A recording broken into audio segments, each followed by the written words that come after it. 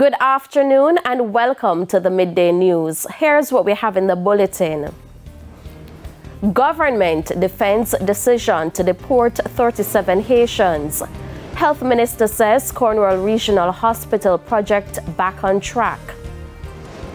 And later in sports, reggae girls given major injury boost ahead of the World Cup opener against France on Sunday. Thank you for joining us. I'm Shamela Pullen. Here are the details. The government says it is satisfied with its decision to deport 37 Haitians who came into the country illegally last week. Information Minister Gov't Morgan was responding to criticisms about the move at today's post-cabinet press briefing. Kalisha Williams reports. The 37 Haitians who arrived on the coast of Portland recently will be charged with illegal entry and deported to their troubled homeland. It's a decision Information Minister Gov't Morgan says will not affect international advocacy for Haiti, which is experiencing ongoing unrest. Minister Johnson Smith outlined that Jamaica was a signatory to all the relevant protocols as it relates to persons who find themselves in these positions, and we are ensuring that we follow these protocols. She also revealed last week that none of the persons who came to Jamaica had applied for asylum, and without that application, I suspect that the government has no choice but to enter onto the path that we have gone on. Mr. Morgan, in response to persons who are unhappy with the decision, noted Jamaica was not the final destination for the Haitians. There have been circumstances in the past where, due to the trade winds, they are seeking to go to the north, but they end up in the south. So I'm not speculating, don't want to speculate, but because they have not applied for asylum, then a particular process has to take place under Jamaican law. He says the government will continue to lobby with international partners to assist the poverty-stricken country. The Prime Minister is currently in Brussels, where he has had several meetings with our European partners. And one of the big issues that he has been pushing is asking for more assistance and stronger assistance for the Haitian people within the global community. The CARICOM group was also in Haiti recently to continue discussions with the various stakeholders as it relates to seeking a permanent solution for the challenges that they face in Haiti. Kalisha Williams, TVJ News. Health Minister Dr. Christopher Tufton is reassuring Jamaicans that section of the Cornwall Regional Hospital in St. James will be ready by the middle of next year. Parts of the Type A facility have been closed for renovation since 2016. But after several delays, Dr. Tufton says the project is on track. Where we are now, though, is that we are at a point where the core building is now solid, has been made solid. And the final phase of the contract is a design and build out, if you will, which means the internals, so the windows, the doors, the wards, and the equipment to be placed in. It's going to take longer than the middle of next year. But what we envision is that once we start, we will phase the reopening. Meanwhile, Dr. Tufton provided an update on the malfunctioning equipment at the Kingston Public Hospital. A number of persons using the facility have been complaining about delays in getting certain tests done because of malfunctioning machines. There is a firm that has been engaged to come in and to do an audit or assessment of the critical pieces of infrastructure, CT, MRI, and X-ray capacity at KPH. I need to get an update as to where it is, because it's not that the equipment isn't there. The issue is the downtime because of age. which is why I suspect they have taken a decision around a new one when they have concluded that the old one would have served its useful life. Others could be repaired, but I would need to get an update as to where exactly they are. But I know it's been looked at. The Combined Disabilities Association says a draft is being done to make changes to the Disability Act. Executive Director of the association, Gloria Gov't, was speaking on TVJ Smile Jamaica today. O'Shane Masters reports. Executive Director of the Combined Disabilities Association, Gloria Gov't, says she's disturbed that several schools are unable to accommodate students with disabilities. She pointed to the recent case involving a wheelchair student who has been admitted to Merle Grove High School. Okay, we'll try to see what can be done. Yep. And if we can't resolve the issue because the child needs the education, then but first of all, speak with the Ministry of Education. There's a special education unit that you can go to, or find an organization of persons with disabilities or for persons with disabilities that can give some guidance. Yeah. So I'm just saying the approach might have been the wrong way around. Yep. She says the association has approximately 6,000 disabled members, while the Jamaica Council for Persons with Disabilities has 1,500. Ms. Gov't says while there have been some improvements over the years, Jamaica is still not where it ought to be. She argues that the issue is more than just physical. We're talking about more than ramps. You know, we're talking about what if the child goes to the school, although I know that the Ministry of Education said they were going to include bathrooms. But we need to talk about the bathrooms. We need to talk about getting from one place to another. So it's not just about entry, sorry. It's not just about entry. It's about being able to move about, to go anywhere within a building, within an environment that you need to go. In 2022, the Disability Act came into effect, but Ms. Gov't says key amendments are needed. For example, I think we need more to be said about how you focus on children in the Act, although it covers everybody. Yeah. We need to look more at even the transportation section, I think, needs some expansion because it's very brief. And I know codes of practice will pick up on some of the missing areas because there are going to be codes of practice. There are some already that have been drafted. O'Shane Masters, TVJ News.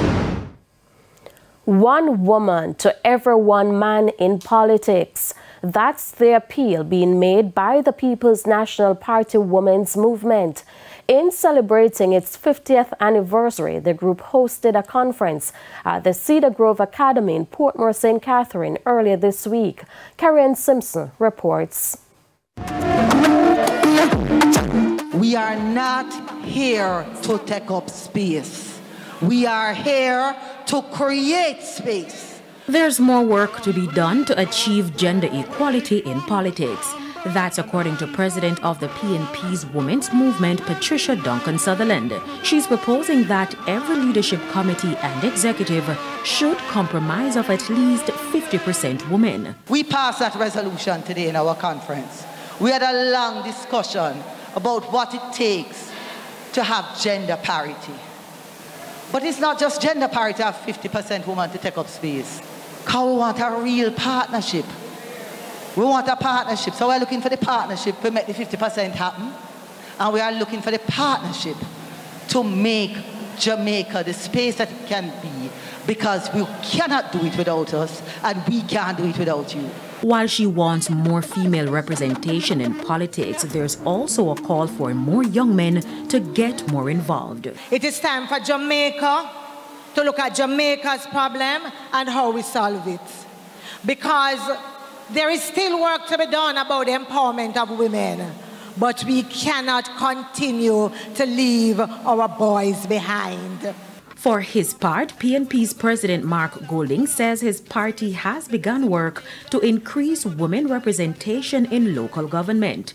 Indeed, we're going through a candidate selection process now, and I know the General Secretary and I are always seeking to find ways that we can increase the numbers of women who will be representing the party going forward. And we have seen some women coming to the fore, and we have more to do in that regard. A record 30 women from both parties contested the last general election. 18 were victorious, pushing the percentage of women in the Jamaican parliament to a record 28.5%. Kerry and Simpson, TVJ News. It's time for a break. Stay with us. More stories when we return. Welcome back to the Midday News. Some employees of St. Anne-based tourist attraction Mystic Mountain are now on strike. This even as tourists from 2 cruise ships are now at the popular attraction. It's understood that rides are being operated by the management team. Company representatives have refused to comment on the matter. Tourism officials in the parish are also mum on the issue. Mystic Mountain is now in receivership after defaulting on bond payments during the pandemic. TVJ News understands employees are disgruntled as they're unsure of their status when the transfer of ownership is completed. 3 persons were shot, 2 fatally near the Spanish Town Examination Depot along Job Lane in St. Catherine. Dead are 66-year-old Trevor Robinson from a Job Lane address and 48-year-old Delroy Grant from Irish Pen. Reports are that the men were standing near the depot when men traveling in a white Suzuki minivan drove up and fired several shots at them. They were later pronounced dead at hospital. A woman also sustained minor injuries during the incident. Sources told TVJ News that Delroy Grant was the intended target. It's now time for the Business Minute. In a joint statement, CEO Patrick Hilton and Deputy CEO Dennis Cohen says they could not sit quietly and allow their integrity to be questioned. In the release, Mr. Hilton and Mr. Cohen insist they've done nothing wrong and have only accepted payments as approved by the board.